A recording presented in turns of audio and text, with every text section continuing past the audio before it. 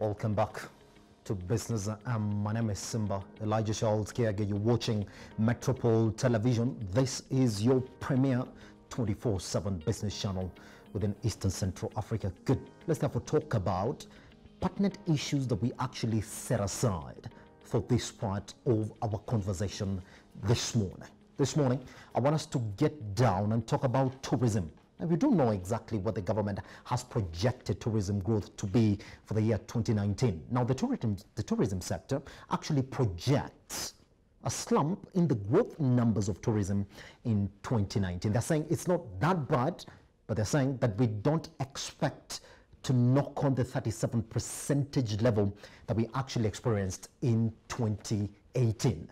Good.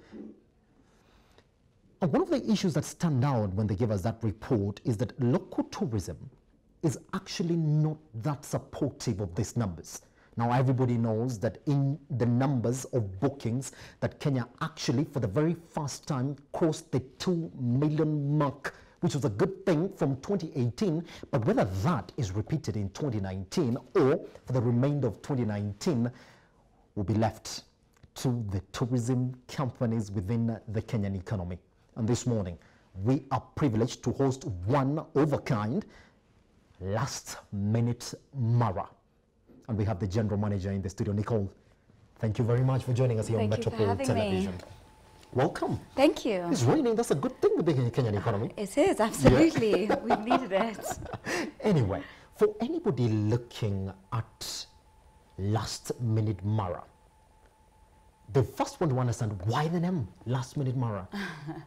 Well, I think the reason we chose the name is because it pretty much shows what it is that we are doing. Yes. So Last Minute Mara, in a nutshell, who we are and what we do is we are a new booking platform that allows people to book luxury safaris to the Masai Mara last minute, entirely online. Last minute being 30 days. So anyone who is now looking to travel to the Masai Mara last minute, so with any day between today and the next 30 days, can go onto our website and book an all-inclusive safari package to the Masai Mara completely online. Yes, and I like the way you peg it on last minute. And that seems to be a big selling point for your company. Is it these 30 days, how important are they really to the selling of your company? Well, they are important. So obviously you know, the tourism industry in Kenya is big. Yes. And it's very competitive. Yes. There are so many tour operators and travel agents out there. So we wanted to really differentiate ourselves, and how were we able to differentiate was to offer something that no one else in the market is offering. So by focusing on offering last minute deals only, we're also able to provide better value. Yes. To give you a little bit more explanation as to how we're able to do that is because no hotelier wants their bed to sit empty. So at the end of the day, a hotelier is more willing to sell their last minute inventory, in this case rooms and seats on airlines. They're willing to offer these prices at a much lower cost because there is no one else who is going to book that last minute. Yes. So we basically partnered up with a number of different airlines and a number of different camps in the Mara, and basically created a marketplace, an online marketplace in which we match sellers and buyers. Yes. In this situation, the solution that we were offering to the airlines and to the camps is by giving them a marketplace in which they can make their last minute inventory more easily accessible to the Kenyan market, who we see are more price sensitive and who are willing to forego booking far in advance. Yes. And I like how you talk about it, this last minute thing, and actually matching inventory that people are actually willing to sell in the last minute. Was this informed within these 30 days, and is that exactly what you found missing within this competitive environment? Yes, absolutely. Maybe to give you a little bit more background, is because, so we created Last Minute Mara first and foremost to try and help deal with the seasonality issue that the Masai Mara is faced with. Yes. So when you look at the Masai Mara, basically outside of the migration, which take place during 3 to 4 months of the year, the Mara is almost, I don't want to say is empty, but is obviously not as busy as during the migration months. Yes. So one of the things we realized is how can we try and boost visitors to the Masai Mara outside of that migration period.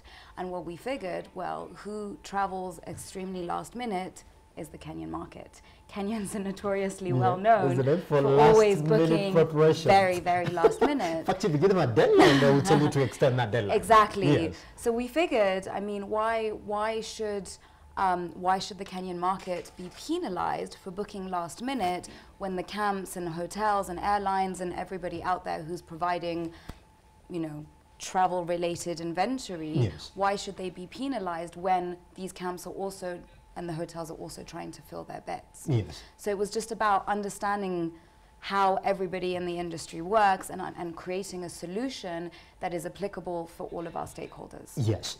That's a good thing, isn't it, that we're talking about the Mara as well. But just before we get there, yes, and then see exactly what your whole experience is pegged on, I just want you to tell me, who is your client, really, when we're talking about the Kenyan last-minute person who wants to experience Kenya, but doesn't have all the luxury to go back and come up with plans to travel? Of course. Yes. Well, I mean, our client, we don't have a very specific client in mind. Our client is pretty much anybody who wants to travel and who's willing to invest in traveling, yes, then this platform is for any person. So whether that be, first and foremost is obviously the Kenyan market. So we're looking first and foremost at Nairobi residents. Yes. Reason being is because flights are out of Nairobi and it's just easier to give our clients a full package from one destination.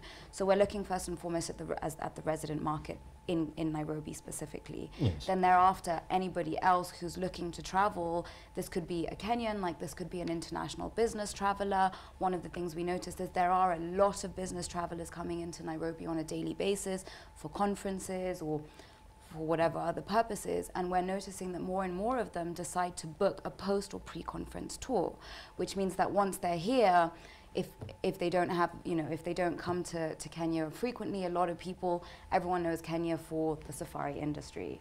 So a lot of the time once people are here, they figure, well, why not go on a safari since I'm here?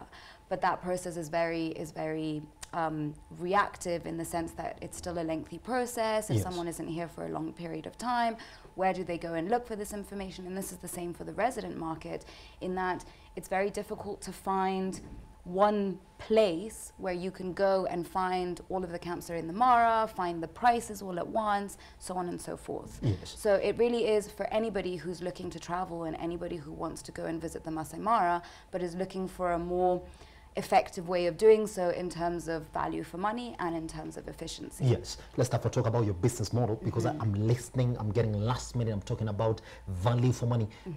Since this is last minute booking, and I would like to think as I'm traveling now, yes, and actually use last minute Mara to actually take me to these places. Yes. What do I get in terms of my value for money?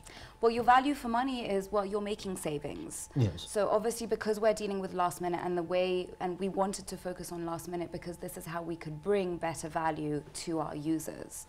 So that is the first. So to give you a rough estimation, yes, currently with all the camps that we have on board, there are savings to be made between 30 to 70% of the normal per person rate of the normal rate. Yes, and this you can actually get, since you're looking at the ones the platforms or the sellings and bookings that actually be sold last minute. Exactly. And you're pegging that on the price factor. Exactly. But since they're getting sold last minute, then we actually get a price of these bookings, isn't it? Precisely. Yes. All right, let's therefore go and talk about Mara.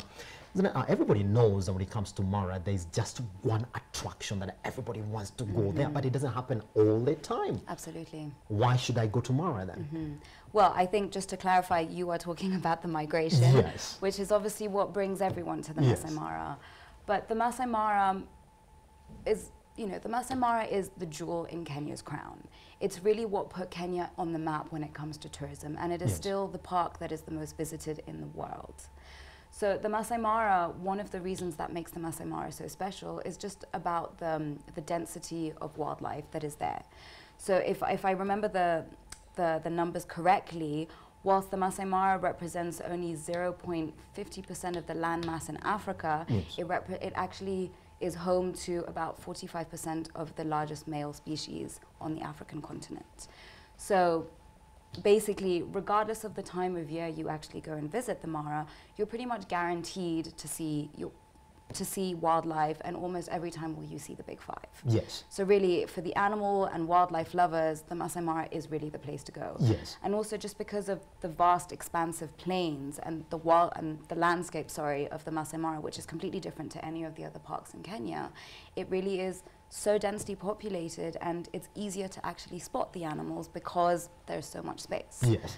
And so, yes. And sorry, go ahead. I listen to you and ask myself, is this exactly even actually what informed the name for the company? Last Minute Mara. Exactly. Isn't so it? that's where the name came from. It was all about getting people to the Mara last minute. Yes. Yes. All right, let's therefore talk about one of the biggest issues that actually happened within the Kenyan industry. I know this is a very competitive space. Everybody knows that. I mean, you go online, it doesn't take me a minute for me to find somebody who wants to take me somewhere. Yeah. Even today in the afternoon, I could land on somebody. Yes, you but now, could. what really matters is, since we are talking to the Kenyan population, and we are not known that much for traveling and actually experiencing our nation as well, how pertinent is accommodation to your plan? And do you think, therefore, that since you're selling last minute, you're pegging your model on the last minute sell-offs that will come at discounts? Are we well supplied with accommodation in the Mara that Kenyans will actually go in and get it at a discount? 100% yes. Yes. Because at the end of the day, the Mara is actually very populated in terms of camps as well. Now, obviously, I can't speak for everyone, but personally, my belief is that it's getting to a point where there are starting to be too many accommodations in the Mara. Yes. And there are more going up every day. And I guess, in a sense, that shows it's because there is demand for it, which means that there are so many people who want to go to the Mara. Yes. When you look at, for example, August, which is really peak season in the Mara, a lot of the Mara was fully booked. You know, it was very difficult to find beds in the Mara because there were so many people traveling into Kenya to be able to experience the migration. So there is a lot of selection when it comes to the Mara. I mean, you have your extremely high-end camps, like you have your sort of more mid-range, and then you also have your budget, and you also have camping options. Yes. So there really is something to suit every single need and every single desire, so to speak. So there's more than enough selection for everyone. Yes. Yeah. Your company attracts a lot of people, and that's a factor, isn't it? So we're talking about last minute traveling, and that enables you to get to the Mara.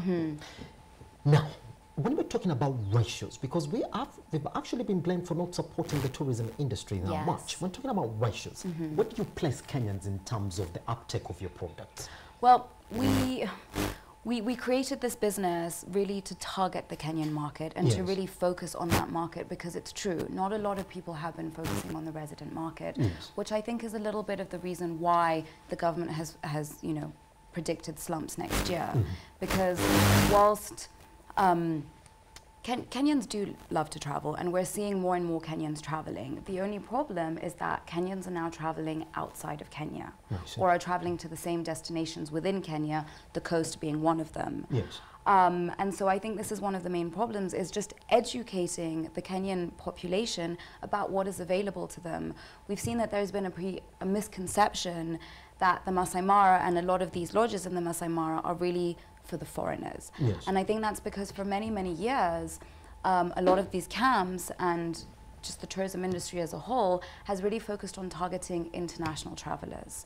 So now when there are difficulties that happen in the country, because there is a misunderstanding of the African continent, first of all, as a whole, and then as Kenya as a separate one, what happens is a lot of people still misunderstand the information that comes out of Kenya, or the information that comes out of Africa. And because of this, whenever something negative happens in the country, the tourism industry is always impacted quite strongly, especially when it comes in with all the with all the travel bans that are being placed by by all the different countries.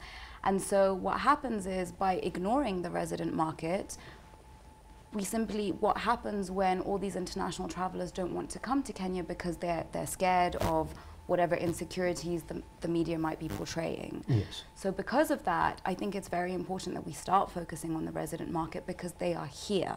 They know what happens in the country. And as long as they are aware and have a better understanding of what is actually available to them, they will travel. Yes. Because we see a lot of Kenyans traveling to countries such as South Africa and Dubai, and you can ask yourself why. And I think one of the main reasons is because a lot of these countries actually target the Kenyans in their marketing. They're actually telling them, come to our countries, this is what we have available.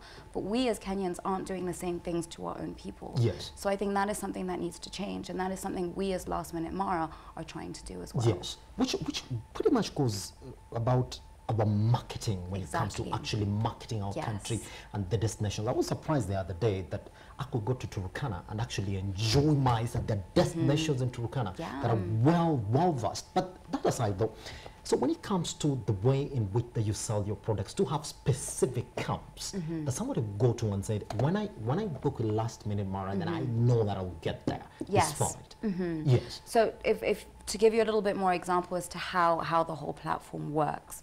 So what happens is we've partnered with several camps and lodges Yes. who want to be on our platform, as well as airlines. So what happens is these camps are basically saying, if you want to book last minute at a better rate, you can do so through Last Minute Mara. Because obviously now by completely automating the booking process, we're also cutting out the middleman, in the sense that now whoever wants to book can do so directly on the platform within just a few clicks and within just a few minutes. Yes. So that means all they have to do is they go onto the website, they put in their travel dates, given that it is within that 30-day window, and they will then see which camps are available during the dates that they have specified. Yes. They then go select however number of people they're traveling with. If they want to stay in a double or a single room, they can add in if they have any dietary requirements, or if they're traveling for a special occasion. They then add their park fees or conservancy fees. Then if they want, they can add flights from Nairobi. Yes. And then you pay for everything using your debit or credit card online. And as soon as you've paid, you receive your e-tickets and your booking voucher. Yes. So everything is done instantaneously. So it is only the camps which we have partnered and the airlines that are available to be booked on the website. Yes. Nicole, this is going to be the last question this morning, because I'm getting told our 30 minutes are actually expiring. Now, here's the thing though. Now, the government is actually forecasting a slump in the growth numbers of the tourism industry in 2019. They're saying, good, we hit our eyes in 37% last year, but this year, yes, we're not saying that we're experiencing a slump, but the numbers ain't gonna hit the 37 percentage points, isn't it? Now, that tells you that that is how you have to position yourself in the market when it comes to the tourism industry. Yes. So paint for me the picture with these numbers, therefore, where do we expect, and I'm going to give you a very short term answer for you to paint me a picture for the next 2 years for Last Minute Mara. Well, I think focusing on domestic is the way forward. I mean, with the rising middle class, there is more money in Kenya to be spent. And I think if we focus on people who are already here, and not only Kenya, but on East Africa or on the African continent as a whole, there are a lot of people who want to come to Kenya and experience that authentic safari, experience. So I think by focusing on the resident market, by focusing on East Africa and really showing people what is available to them, and the East Africans already have more benefit in the sense that park entry fees are cheaper for Kenyans and East Africans in comparison to non-residents. Yes. So that's already one thing that's in place, but I think really focusing and pushing and educating people what is available to them, and making Kenyans feel that this is just enough, as much for them as it is for foreigners, then that allows us to bring a whole new market on board, which is a market that hasn't been explored that much. Yes. Yeah. Nicole, thank you very much for coming to Thank you so Metropolitan much. Television. It's been a pleasure. All right, this morning we've been speaking to Nicole, the General Manager, Last Minute Mara. Now you do know exactly what they offer. Get online, get booking. For those people who actually want to experience Kenya for what it is, they say start home and start now. That's why it's only 30 days where you can actually book, and 30 days you're actually going there. That's exactly the conversation that we had for you this morning. Now you know, Last Minute Mara. Good.